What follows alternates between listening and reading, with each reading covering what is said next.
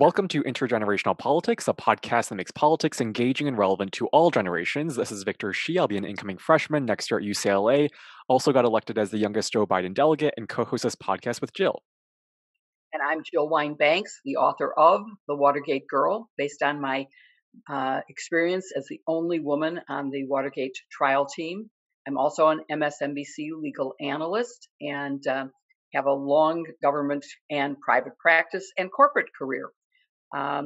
Today, with all of the chaos that we are facing, everything that's happening right now, we decided, Victor and I, that we would take a break from the heavy political coverage and do something that was a bit less current events and more historical for this episode.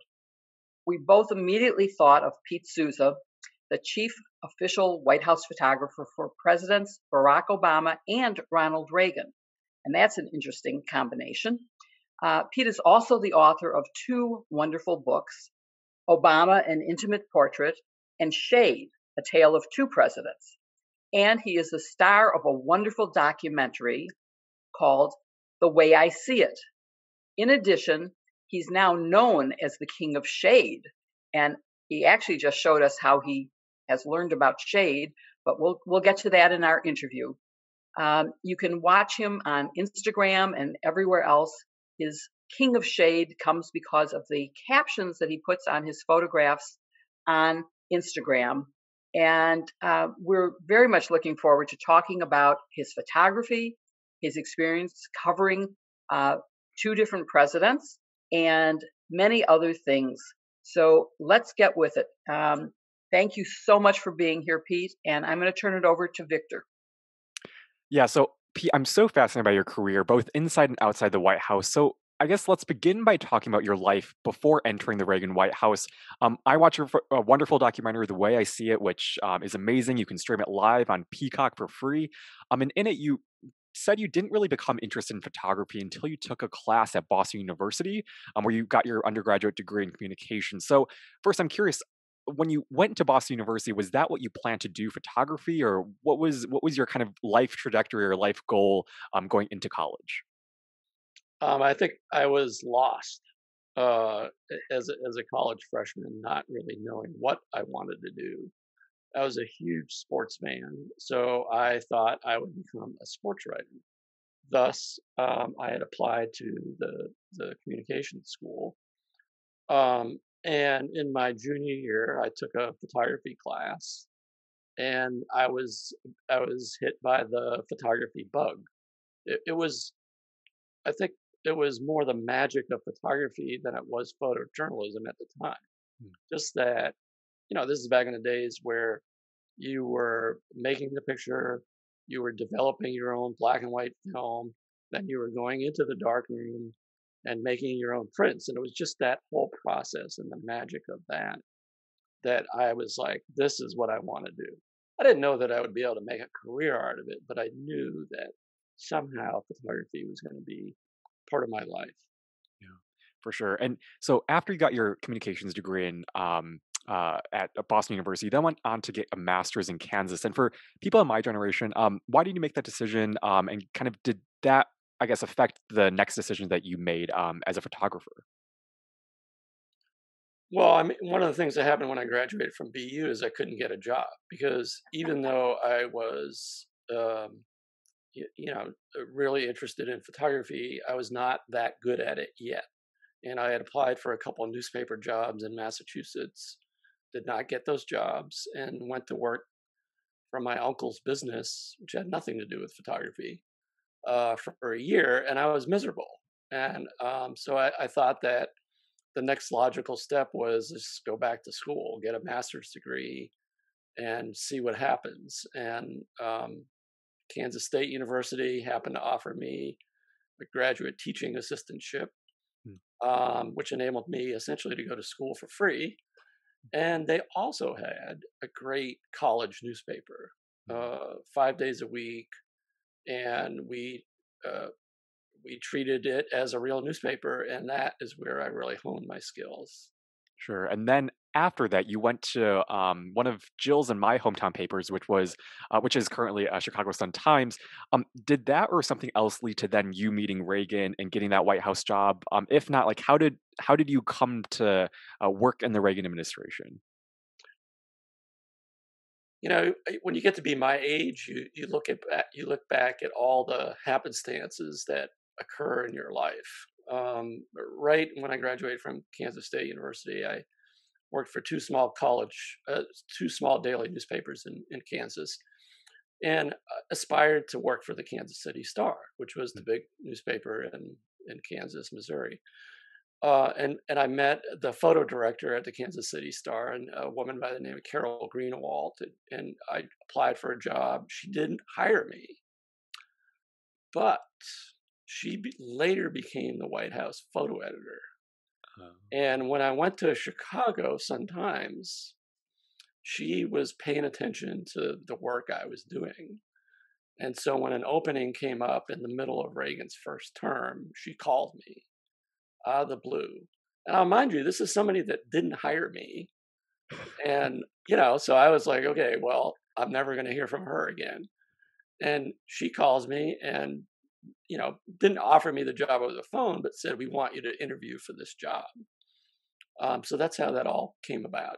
Hmm. I just have to interrupt Victor's Yeah. questions for a second because I'm so amazed at the similarities in our life path. I started college and I ended up having three different majors before I graduated in communications. I went to law school after that because I couldn't get a job I wanted. I was offered jobs on the women's page, and I wanted to cover hard news or legal affairs or foreign affairs. I didn't want to cover women's teas. And so that similarity is just amazing. And then throughout my career, networking has made a huge difference. And I hope Victor's generation can pay attention to.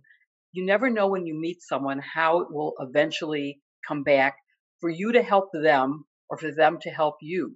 And that's what I'm hearing in listening to you. It's just amazing. But sorry, it just No, was no, no. And similar. you had the disadvantage of being a woman in that Yes. era, which Mhm. I didn't have. But yeah, it's very similar. I will say that later in life, when I was teaching photojournalism, I remember saying to my students, "Look to the person to your right, look to the person to your left. Don't piss them off because someday one of them may be in a hiring position." Right. And because it just, especially when you look back over the last, when I look back over the last 40 years, I never thought of it as networking. It's just like Mhm. people that you meet along the way of life, where they come back and play a part of your life, and you never know which person that's going to be.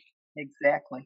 Exactly. I think that's great advice for my generation, who a lot of us are going to be incoming college students, are already in college and kind of figuring out what we're going to do with our lives. And I think one kind of through line with both your and Jill's career is just, I guess, not having one particular interest that you want to focus on as you go into college. Like there may be a class that I take, that my peers take, that we may find, like that's what I want to do in my career, and maybe that class that sparks that interest. So that's fascinating for me to listen to as well. So I guess now then you actually initially turned down the Reagan job. Is that correct?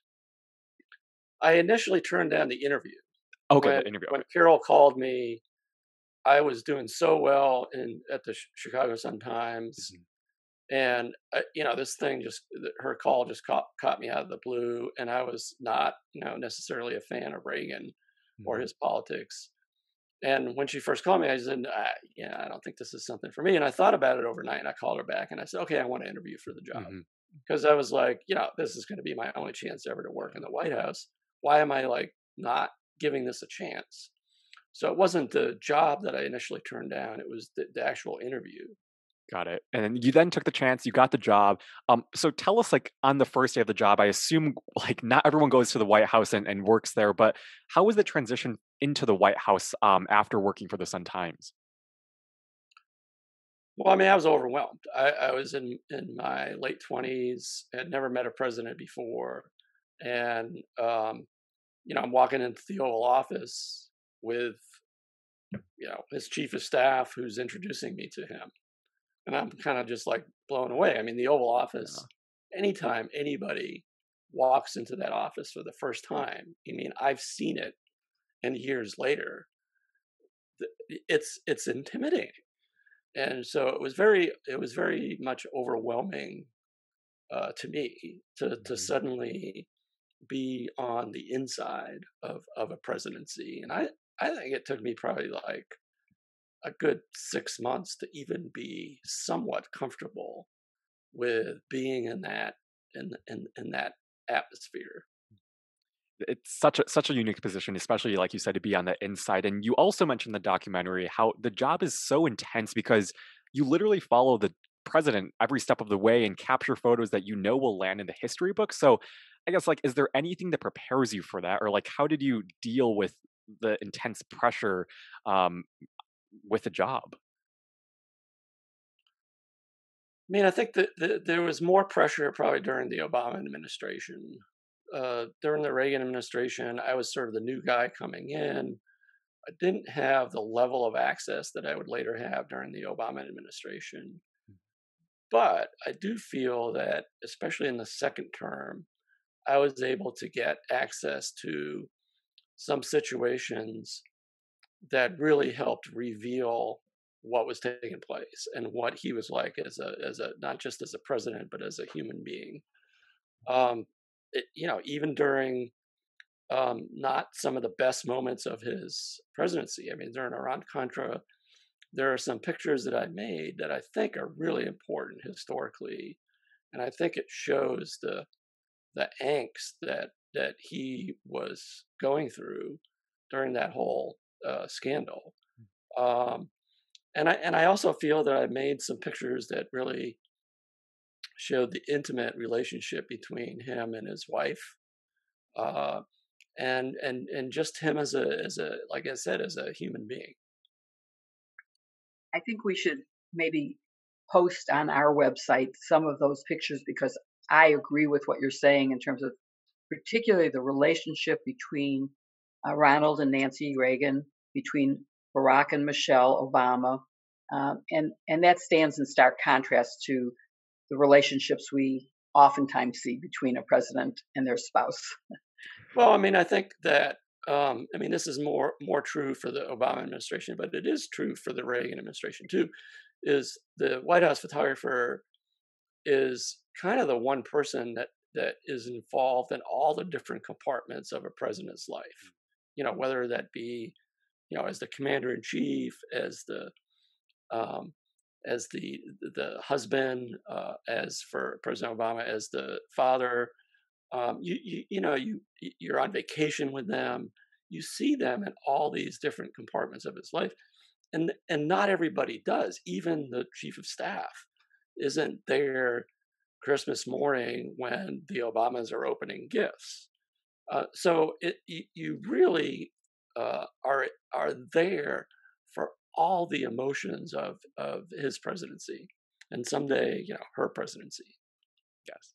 Well, you certainly were in a fascinating position. And I think before we continue with your work for President Reagan, let's go back a little bit and just talk about a photojournalist in general so that our audience can really understand what exactly a photojournalist and particularly the chief White House photographer does and why that's so important to capturing history and portraying a president. Well, my background is as a photojournalist, working for newspapers, where you're being dispatched every day, whether it be a news assignment, a feature assignment, a sports assignment, and you're documenting what takes place. And you're then choosing the best picture, hopefully a storytelling picture that appears next day's newspaper, hopefully at the front page. That's you're always striving to get that front page photograph. So when I went to the Reagan White House, it's not like I started taking pictures any differently. You still use the same approach as a photojournalist, even though you're clearly you're a government photographer, you're the inside guy, but you're still looking for those moments. And when I say moments, I mean the candid moments, not the staged moments, not the ceremonial moments, but those fleeting moments behind the scenes that really, show the mood and emotion of what's taking place. Now, during the Reagan administration, there were oftentimes, no, I wouldn't say often, there were occasional times, which is illustrated in the film, where we were asked to, can you do a picture of him, watering the tree on the ranch or something like that? And it's kind of stagey, not the kind of work that I was striving to do. Every once in a while during the Reagan administration, I had to do something like that. Not for Obama, though? No, I mean, he understood what I was trying to do. He understood the value of having somebody visually document his presidency for history. And quite frankly, it was actually amusing when, if there was a magazine photographer that was given 15 minutes to do a portrait for a magazine cover or something like that, he hated those. Yeah. And I would be the one that would go to the photographer and say, I know they told you you have 15 minutes, but he's going to get really anxious after about 4 or 5 minutes. Mm-hmm. So make sure your number one setup, you're doing that first, because he's going to cut you off, because he just hated doing those kind of stagey photos. Well, I will say, from looking at your photographs, you did definitely capture moments of solitude, reflection, angst, and I can list a million that I think are iconic photographs. The inaugural pictures where he's alone with Michelle, putting his jacket over her shoulders or riding in the little cart in between buildings. Those are just precious moments that just look natural. I thought the picture of Nancy and Ronald on horseback looked natural. I don't know if that was staged or not, but I love that. It was, and I, there are many pictures I made during the Reagan administration that I'm proud of as being, authentic and honest, and depict what was actually happening. I mean, can't remember if I sent this one to you. There's one where I have a picture of her at Bethesda Naval Hospital after her breast cancer surgery. Mm-hmm. And every day after work, he would take the helicopter and go visit her. And I've got this pretty intimate picture of him kissing her, and she's in her hospital bed. And, it's a pretty intimate picture, and it's a real picture. It's wonderful. Let me ask you a different question. Just as a White House photographer, are you supposed to only capture the positive photographs that show the president in a good light, or are you free to capture anger, frustration? I'm not sure what other emotions might be negative, but what are the restrictions? There really are no restrictions. It's mostly based on a relationship between the photographer, myself, and the president.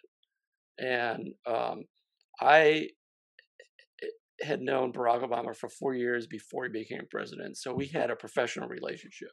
I wasn't working for him; I was working for the Chicago Tribune, but I was in his space a lot, and he got to see how I worked. He got to know me a little bit and gave me access, and he could see that I took my job seriously, and all I was trying to do was make, authentic, honest moments.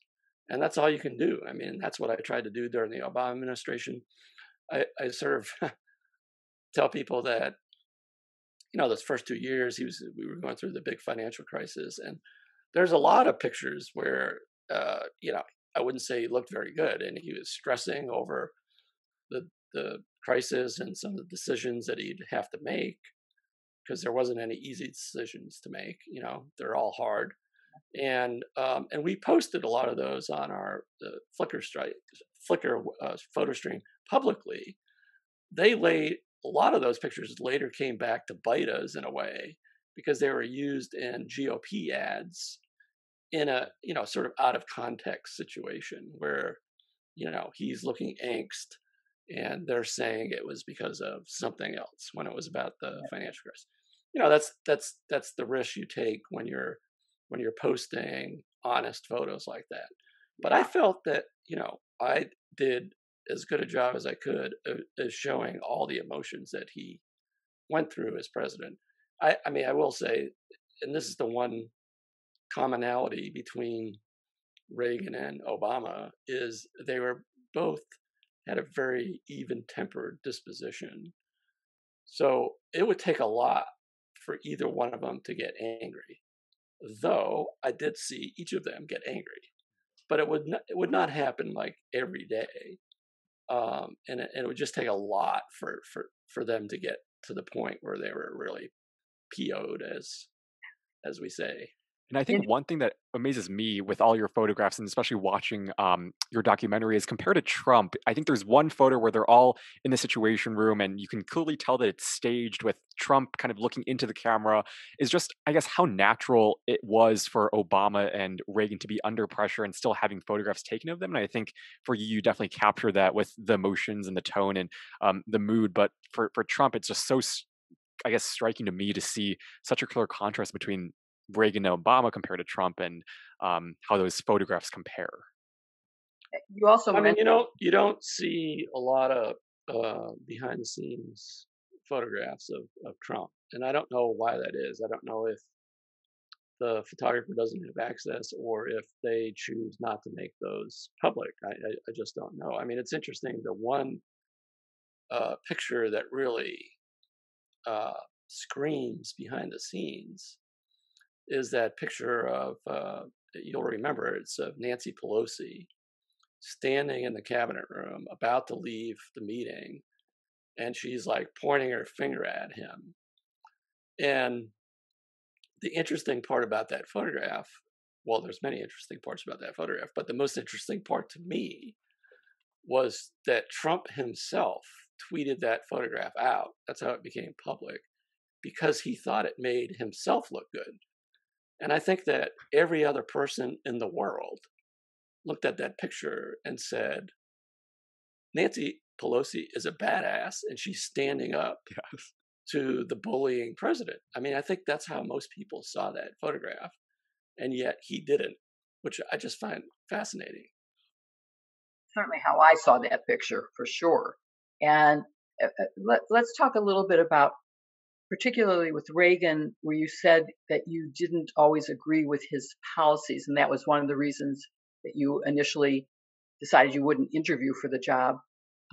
Did that ever come up once you went to work for him, where you had to put aside your personal opinions to do your job, or did you just never let that get in the way? I didn't let that get in the way. Maybe I should have. I don't know. I mean, I think back now. I think I'm more offended by his slow response to the AIDS crisis than I am to Iran-Contra, because I could see what his motivation was with trying to get these hostages out of Lebanon, and and I sort of understand his mindset on that. Just in retrospect, whereas the AIDS, his slow response to the AIDS crisis, is really, it's hard to justify now. And I sort of feel that I wasn't educated myself enough, and it's hard to go back to the 1980s when AIDS first started, but I don't think I was the only one that felt that that didn't understand this, what was happening with the AIDS crisis.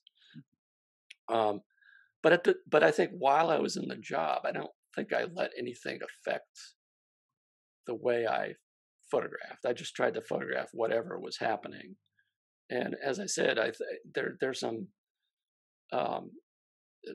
pictures during the Iran-Contra scandal that I'm really proud of, that I think show, just how the angst that was going through the entire administration. So after covering the Reagan administration, you, if I understand your career path, you came back to Chicago and worked for the Tribune. Um, is that the correct sequence? Um, well, I freelanced for 9 years in D.C. Oh, Working for a little bit for National Geographic, for Life magazine. When you're a freelancer, you work for pretty much anybody that will pay you money. um, and then in 1998, the Tribune approached me about being their Washington-based photographer, and it wasn't just to cover politics. Although that first year I ended up covering politics a lot because of the Clinton impeachment. But over the next 9 years for the Tribune, I traveled around the world. I covered the war in Afghanistan. I covered the war in Kosovo. Went to China a number of times, Papua New Guinea. Was doing stories really all over the world. And then in 2004, while I was with the Tribune based in Washington, Barack Obama was elected to the Senate, and I embarked on this project with a reporter, Jeff Zeleny, and we documented Obama's pretty much his first year and a half in the Senate. And because we were the hometown newspaper, we got access that nobody else got, and that's how I got to meet him and got to know him a little bit. You talk about the people you run into in your life. That is a perfect example where, had I not taken that job at the Tribune, had Barack Obama not been elected to the Senate, had he not been the Illinois senator, had I not been based in D.C., none of those things would have come together. So a lot of luck in my life. It's not just luck, though, because you were prepared for it, but it is a lesson for Victor's generation, I think, about Absolutely. how you have to be open to these experiences. You start out down one path, and then something else catches your attention, and Think one of the best advices oh, that I ever got, I think one of the best advices I ever got was embrace uncertainty. And I think that that's a clear kind of trend in many successful people's lives. For sure. definitely true. So, okay, so that's how you met Obama.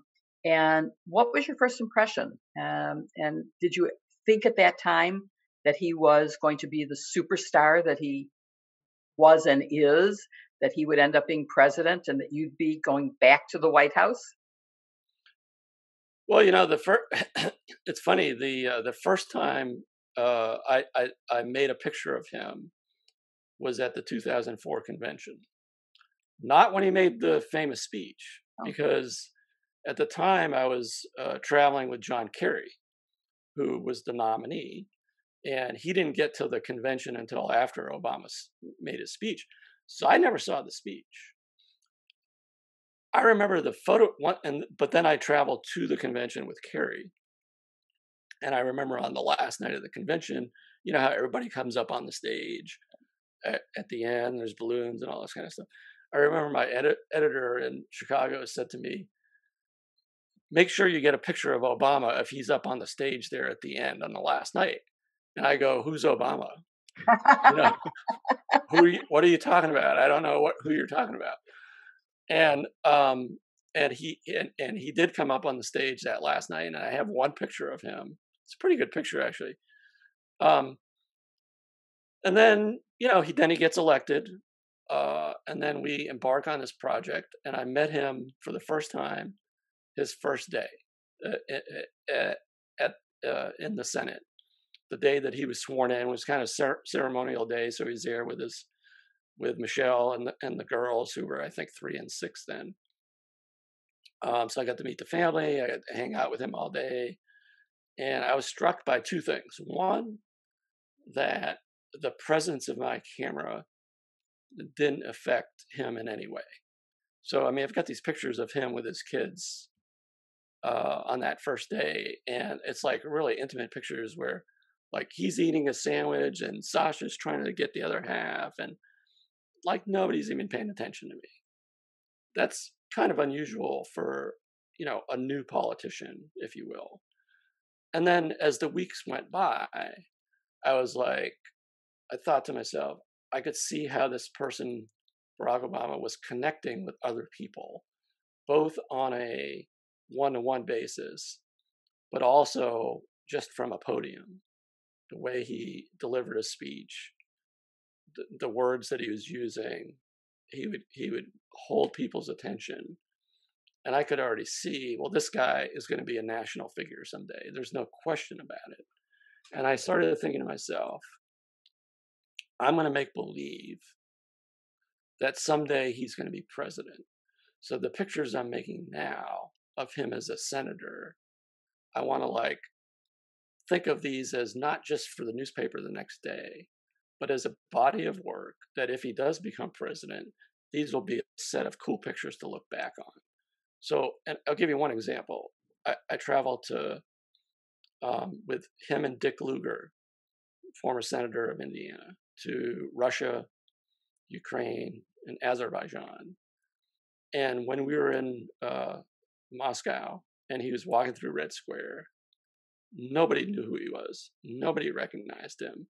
So I was trying to make pictures to show that because I figured if he ever became president, you're never going to see another picture like this of him in Moscow where nobody doesn't know who he is. So that's sort of the approach that I took. Wow. Very, very interesting. But I have to share a story, which when you said, who's Obama? When I first started at the Chicago Public Schools as the head of career and technical education, one of my very first meetings was with two people from the University of Chicago Hospital, one of whom was Michelle Obama, who at the time, this was in, before he was before he was a national figure and before he was elected to the Senate. He was in the Illinois legislature.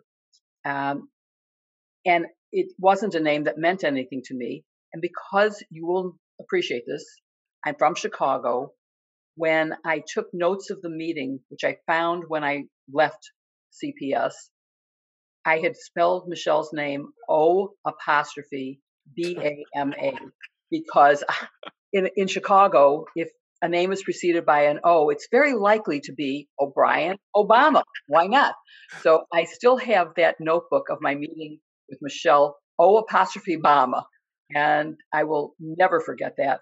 And it's He a does have some Irish roots, from his mother's side. Why not? I mean, it was possible. So anyway, Yeah, so I mean, so lo and behold, President Obama becomes president. One of the best parts about the documentary for me was when you thought to yourself, like, how could it be possible that I worked for one of the most well-regarded Republican presidents, and now I'm working for one of the most famous and iconic Democratic presidents? So, I guess what was going through your mind when Obama first won? When he first won the presidency, I went to Grant Park. I was then teaching photojournalism at Ohio University, and I flew up to Chicago because I figured I had to be there. And it was a magical night.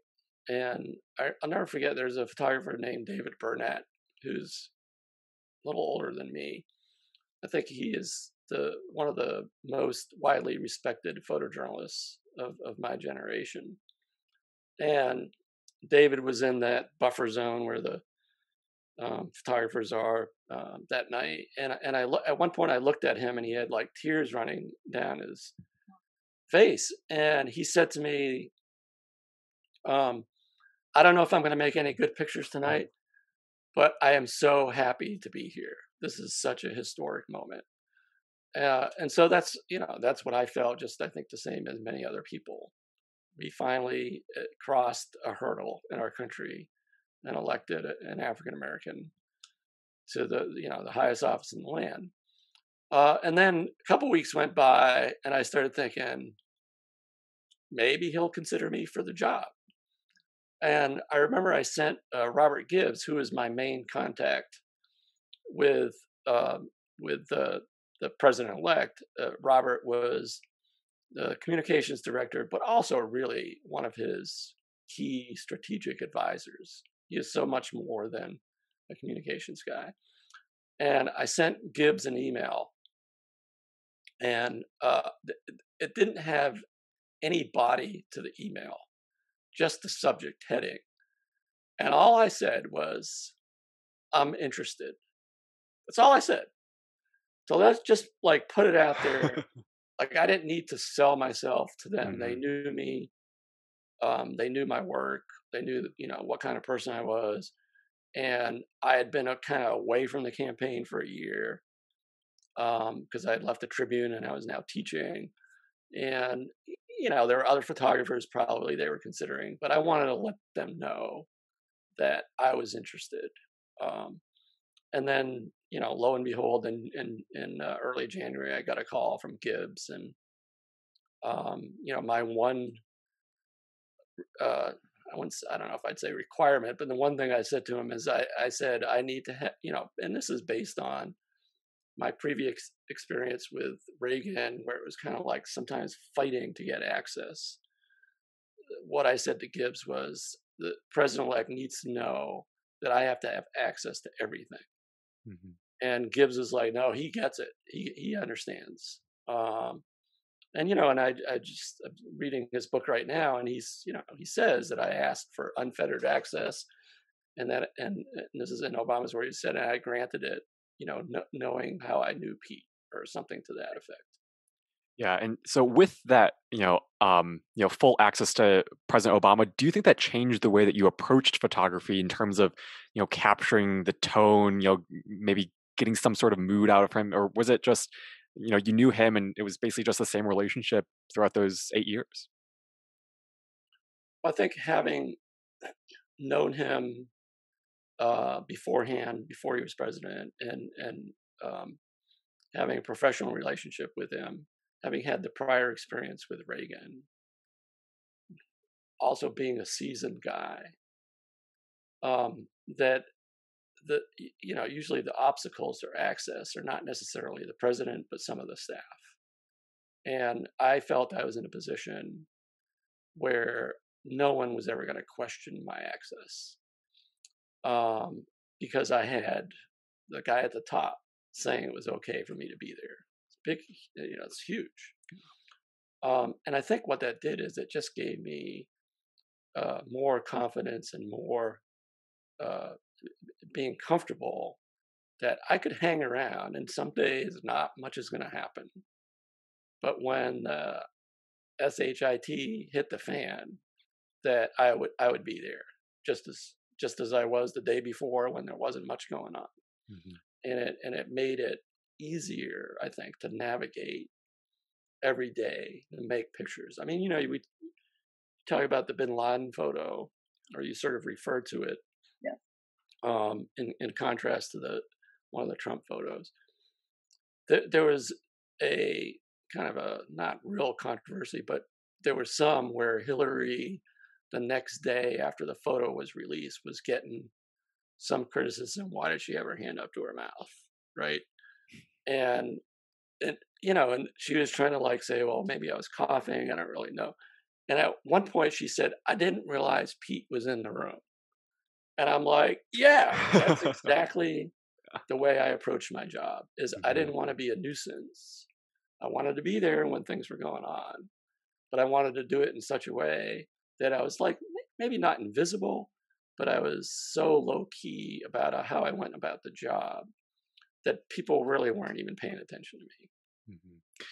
And I think for me, like one of the other most interesting parts of the documentary was a few of the changes that you made to the Office of Photography by making some of the images available online. You talked about how they were released on Flickr. I guess what kind of prompted that decision. I guess can you speak to the importance of why releasing photos for the public to access is so important?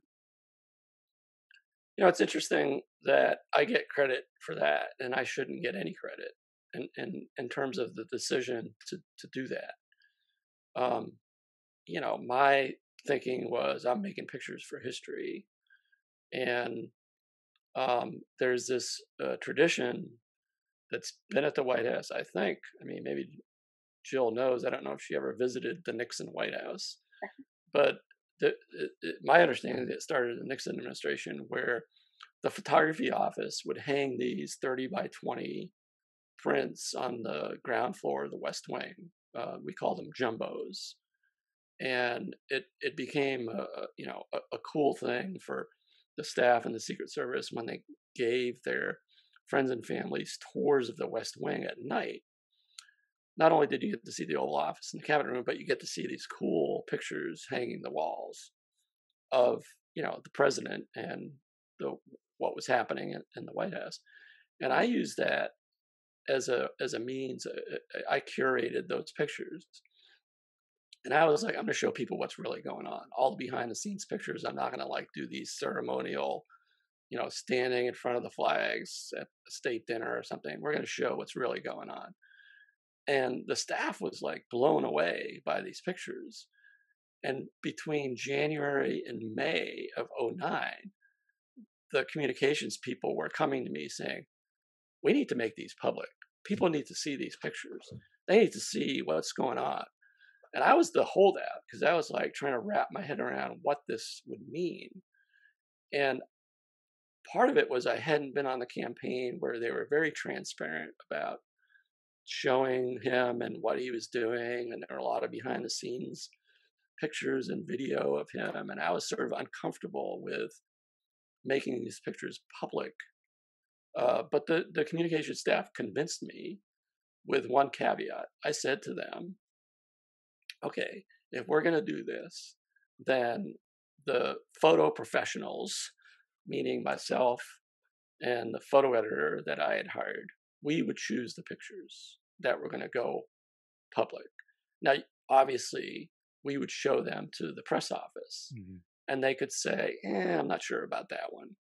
But I didn't want them going through all the pictures saying this one, this one, this one, because then it could lead to what Jill was referring to earlier, showing just the happy Obama or whatever.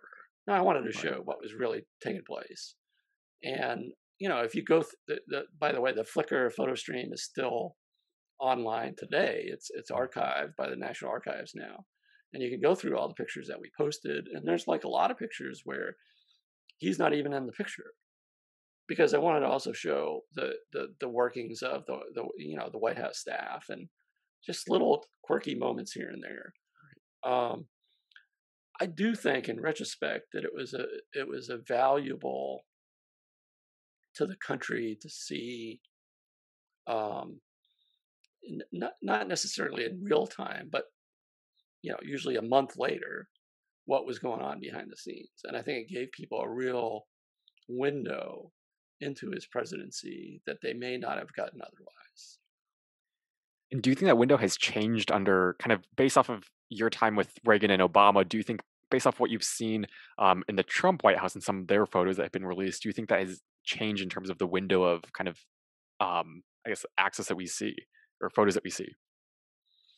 I mean, the interesting thing is that the Trump White House has a Flickr photo stream as well, and they have posted twice as many photos, more than twice as many photos, in 4 years than we did in 8. Oh, wow. And they're not very revealing. They're just kind of the ceremonial stuff. And again, I don't know why that is. I don't know if it's because the photographer doesn't have access to the behind the scenes stuff, or they're choosing, which they have the right to do that, or they're choosing not to make those public. But I mean, one thing that Jill would be familiar with this, and it's as a result of what happened during the Nixon administration when Congress passed the Presidential Records Act. But every photograph that I made during the Reagan and the Obama administration, every single photograph is now at the National Archives. And that is supposed to be true for the Trump White House too. I mean, there's already historians suing the Trump White House to make sure that they're preserving the records. I don't think they had photographs in mind, but if there were behind the scenes pictures made during the Trump administration, by law, they have to go to the National Archives, and I sort of forget if it's 5 years or whatever it is. And in 5 years, you'd be able to access those photographs, or at least FOIA them. So I have to answer some of your questions, which are, yes, during the Nixon administration, I was in the Oval Office. And what we were doing there, we were working with Ali Atkins, who was Nixon's White House photographer, because they would not let the Watergate team bring in our own photographer. And of course, you might imagine that we didn't trust that someone who worked for Nixon would take the photographs we wanted as we wanted them. And with one exception, I think he did. But the first time I was was next to the Oval Office was when Rosemary Woods did her demonstration. Yeah. I remember reading about that in your Right. book. Yeah. And that photograph, which was taken by Ali Atkins, became the front page of every newspaper and every magazine. Yeah, the stretch. Exactly. Exactly. And that was introduced in evidence in the tape searing. But we went back to go into the Oval Office to get pictures of where the bugs, the microphones were placed in his desk.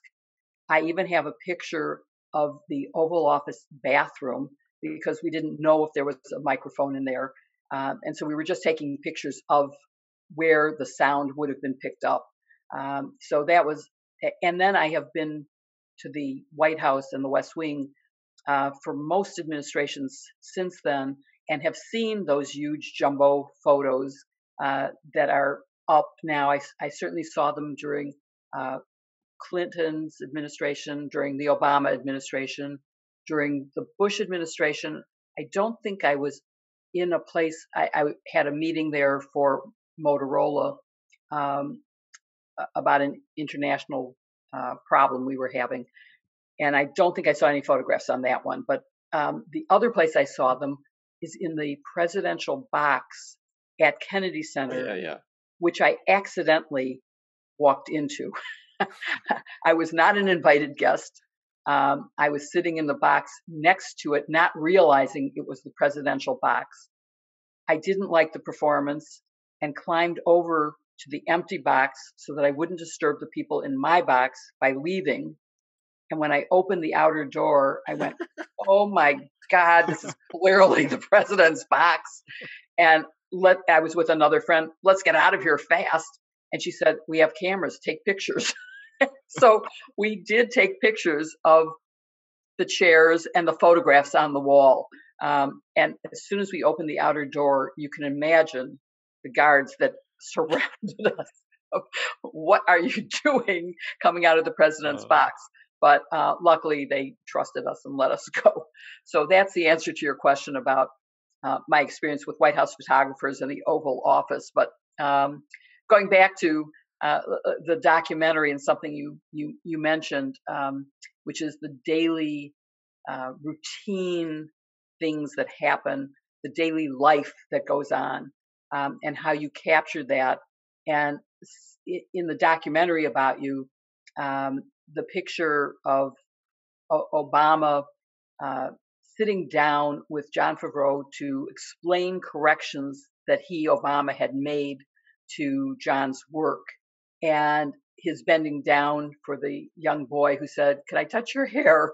And I think that just so much captures more than if you had just done the ceremonial stuff. And you suggest that maybe the ceremonial stuff is all that's happening, that's the only photographs. There is another possibility, which is President Trump has not been really engaged in the work of governing. And so there may not be the same kind of backscene pictures that you were able to see. Do you think that's a possibility? I don't know. I mean, I've read, a few books. I read Woodward's book, and I read Carol Leonnig and Phil Rucker's book. And I mean, it sounds like that there are situations where he is, meeting with staff. I mean, just even recently, it's talking about just listening to like Ashley Parker and Peter Baker from their sources saying that people do go into the Oval now, but all he's doing is talking about, election fraud, and like he's not actually doing the business of governing, but he is meeting with other people. the question is even that stuff being photographed? Because that's part of whether you think it's valuable or not. It is historically, it's part of the presidency, and it should be photographed. And whether it is or not, I don't know. Yeah, and what you referred to was Nixon was trying to profit from papers and documents, and that's why the Presidential Papers Act was passed, was to make sure that they were government property and that they couldn't be sold by the president. I mean, I'll So give you, one example of what I'm talking about is I made photographs every time Barack Obama made a phone call to another head of state, which sounds like a picture of a phone call is right, pretty boring, a guy on a phone. But oftentimes, you can capture the mood, or you actually can see who's in the room with him, who else is listening in.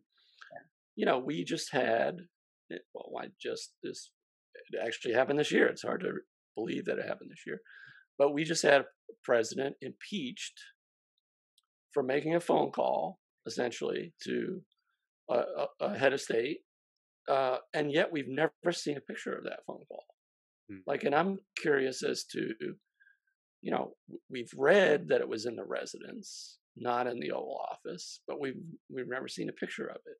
And I would be interested to see who else was in the room, where was the call made, could you detect a mood from the pictures that were made, and yet we've seen nothing. And why is that? And why did Mueller try to subpoena those photographs if they exist? that's so interesting. Yeah. Oh, Or I guess actually, that wouldn't have been it wouldn't have been Mueller. I guess it would have been Congress that would have well, could have, subpoenaed. yeah, yeah, very interesting. It could have been Mueller as well, but there's a lot he didn't ask for. So, Yeah. but so that raises a question about when you're the White House photographer, are there limits on what you can say publicly on speaking out I mean, while you're in the job, while for you're in the sure. job? While you're in the job, absolutely. I mean, I never, uh, I think one of the reasons that people on the staff trusted in me is, I never talked to reporters. I would never talk to reporters.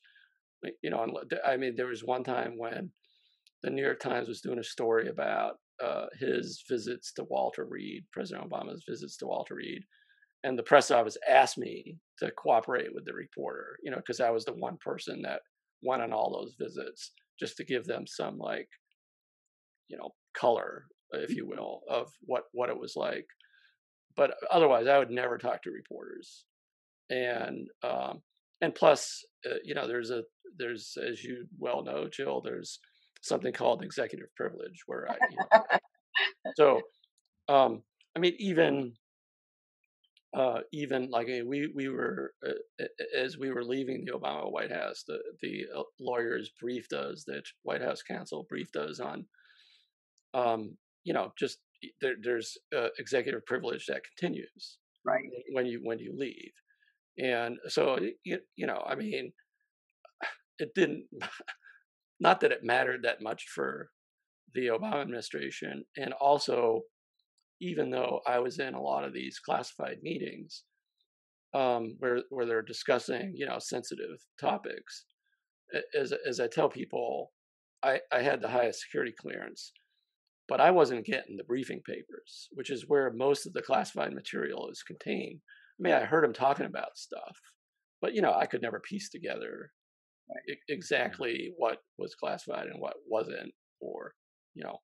Um, so no one would ever want to come to me for information anyway, because I wouldn't be able to give them an accurate reading of what was going on. When you mentioned Mueller, it raised another thought in my mind, which is if I had asked 100 people on the street, could they recognize anyone other than Mueller on that prosecution team?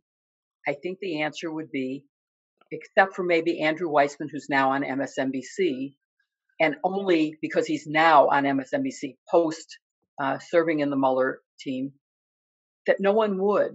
And our press officer at Watergate actually made a specific decision that he recommended to Archie Cox, and he required that all of us do. We obviously we couldn't talk about the case or the investigation, but he wanted us to talk about who we were so that the American people would trust us, so that they would know that we were just trying to get to facts, to the truth. And I wondered, did you ever notice that those were sort of invisible people who were then defined by Trump as, 12 evil Democrats out to get me, and we had no idea who they were? Would you, if you had been in the White House, or in the Mueller team, if you had been working for them, would you have recommended that they show their faces and talk to the press about themselves, not about the case? That's a really good point. And I'll answer this not as a former White House photographer or Obama person, but yes, I do think it would have made people feel more comfortable that this was on the up and up, that this wasn't a witch hunt, and I think it would have put maybe less pressure on Mueller himself. I mean, one of the things that was clear is that that Mueller was kind of like the coach, right? Where and all these other people are doing a lot of the work, and he's just kind of overseeing it, and yet there was this inflated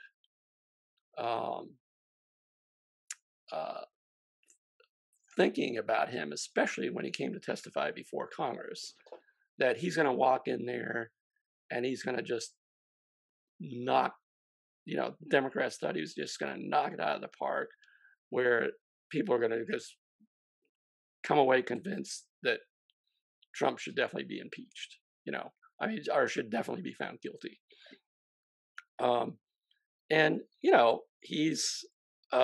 he was not that good in his testimony, and yet he is as an upstanding a person as I've ever met. I got to know him a little bit when he was the FBI director, and it may have put less pressure on him had we known who these other folks were. And I know a lot of them. I don't know any of them, but I know some people who know the other people. And clearly there were a lot of quality. Like, I think they were all like really quality people who were just trying to get to the truth. And had we been able to see them, then maybe it would have taken a little bit of wind out of Trump's witch hunt, sail, if you will. I wish Jim Doyle had been Mueller's press officer, because I agree with you, and I think it could have made a difference in believability. But before we run out of time, maybe one or two more questions, which is, of course, you are now speaking out. You are no longer the White House photographer, and you have the freedom of any citizen, and you've become known as the King of Shade. So can you just tell everybody what that means, and whether you knew what shade meant when you first got that title?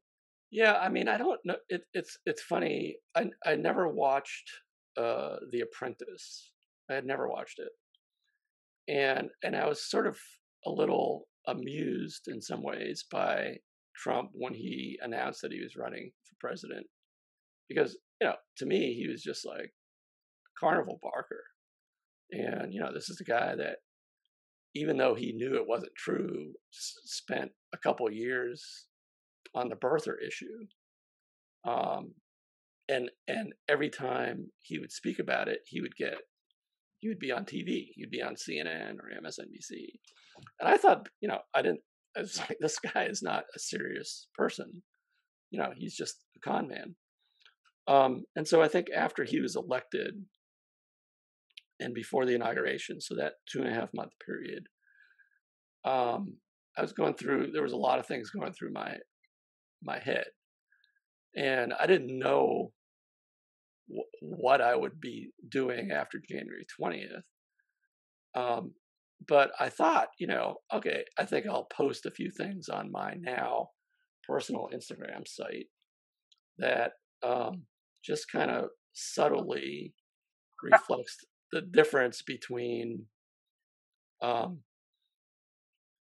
a normal president and this guy. And so I just started posting some throwback photos of Obama with some snarky little captions. And I didn't know if anybody would like get it because I didn't necessarily say what I was referring to. You sort of had to be keeping up with the news. And, much to my surprise, I guess, people got what I was doing. And then right away, they were saying that I was throwing shade. And I was like, what does throwing shade mean? And I kind of had to look it up. And I looked it up and I was like, yeah, that's what I'm doing. I knew what I was doing. I just didn't know it was called throwing shade. And I, then over the course of his presidency, as he was doing this, Trump was doing things more and more what I thought were unseemly and disrespected the office of the presidency. My comments became more and more pointed and direct. Well, I guess before I say my last question, I know that you had a pair of shades that you put on right before we went on air, and I think that could be an iconic photo. With yes, that There we is, go. I think that would be a great way to end this segment. Throughout your years in taking photos and with the Reagan and Obama administration, you've taken thousands of photos. What would you say is your favorite photo? Millions of photos. Million. Millions. Yeah, I I get asked this question a lot. For me, it was always about trying to create the best body of work, and it's hard to like say, oh, well, this is my favorite photo, and part of it is that, especially if you just take the Obama administration, if I were to choose the Bin Laden raid, which is kind of like, okay, that's probably the most famous or iconic photo that I made during his presidency.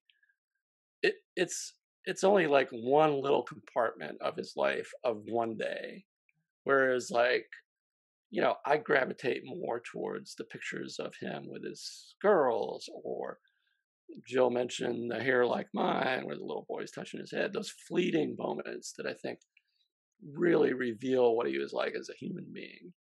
And so I like to look at my body of work as my favorite photo, as opposed to picking, a singular one. I'll let other people choose their favorite photo of mine.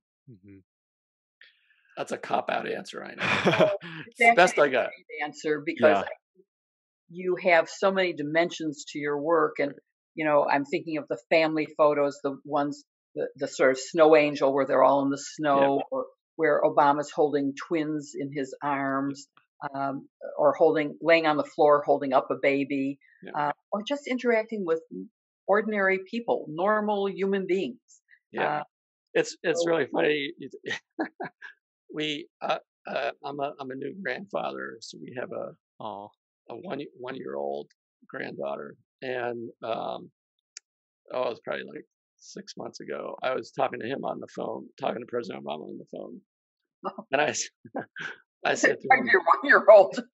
I said, "Sir, you are gonna love being a grandfather." And he's like, no, too soon. I said, I know, in 10 years, though, 10 years, you are going to love it.